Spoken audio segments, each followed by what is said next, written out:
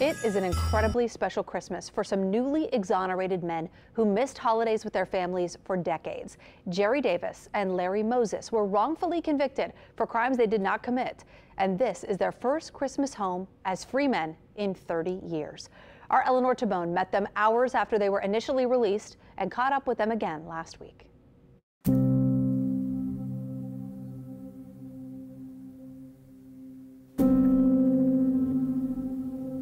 More than 30 years ago, two New Orleans men lost their freedom. Hurry up and check it in the refrigerator. It'll go to spoil it. Today, they leisurely sit along the riverfront in the 9th Ward, enjoying the December view. I thought I'd never see a ship again in the river now. Watching the boats go by and talking about dressing up as Santa Claus. Huh? You gonna dress up as Santa Claus? Oh, I don't know about that. I don't know about Hey, that. now. Laughter. For decades, there was little of that where they were. Gentlemen, what's it like to be sitting here today after we met? Oh, wonderful. Yeah, Yes, it's wonderful. It's a good feeling to look out over the river and look at the city.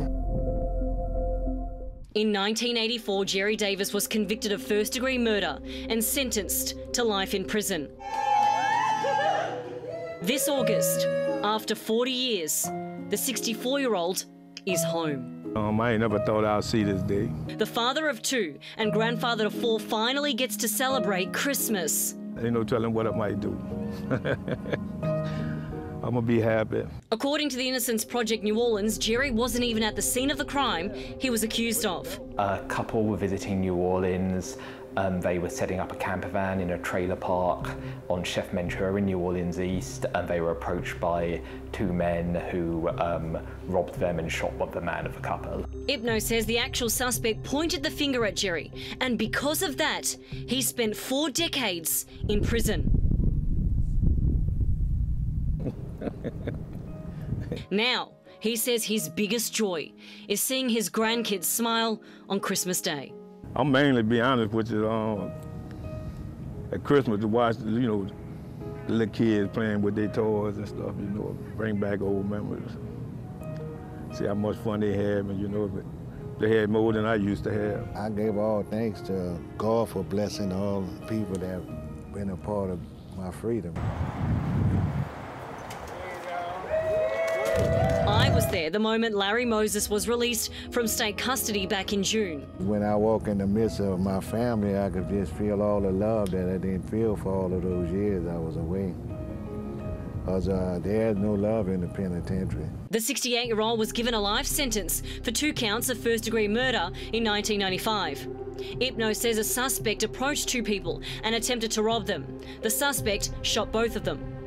Their investigators found the state didn't reveal evidence to the defence, and the conviction was based on false testimony. In this case, the sole eyewitness, or a man who claimed to be an eyewitness, both had motivation to lie and to implicate Mr. Moses over a romantic rivalry, and that this eyewitness actually had pretty severe mental health problems and was prescribed Halidol, was committed actually and underwent a psychiatric evaluation. From the time when we first met, the first time, I've been riding the buses and learning the city again. Now, he's home. A father to 18, a grandfather to 30, and a great-grandfather to 4. He now has his driver's licence, travelled to Seattle and bought a van, and rekindled an old flame with Miss Gloria. Larry, what's it like to be sitting here with Jerry overlooking the river knowing you're free? Well, it's unbelievable, but it's a real good feeling, because at one time I thought I'd never make it about the place, And just every day I wake up and walk out the door, and I can't believe it. Oh, I really is free. I'm running around doing the things that I couldn't do. I was being ordered around for all of those years. How does it feel for you, Jerry? Just a wonderful feeling, This is something I have always been hoping for, to be free. sit on the porch, sit where I want to sit. I do a lot of sightseeing. Combined, Larry and Jerry served 70 years in prison for crimes they didn't commit. Now, these two kind souls. I'm sitting next to somebody that's been where I've been. So, you know, we know the feeling. I'm not gonna lose this feeling again. On a park bench. I know this is a dream come true. Yeah, It's lovely, though. Beautiful sight, sunshine and wind blowing. Yeah. What more can you ask for? And no more taking orders. I think everybody deserves a second chance. And you both got one. Right. Oh, Gonna make yeah. the best of it, too. Yeah. Yeah, I ain't gonna look back. I'm looking forward. Enjoying the view. We really living now. We getting a taste of real life. You know. A view that was wrongly snatched away from them to begin with.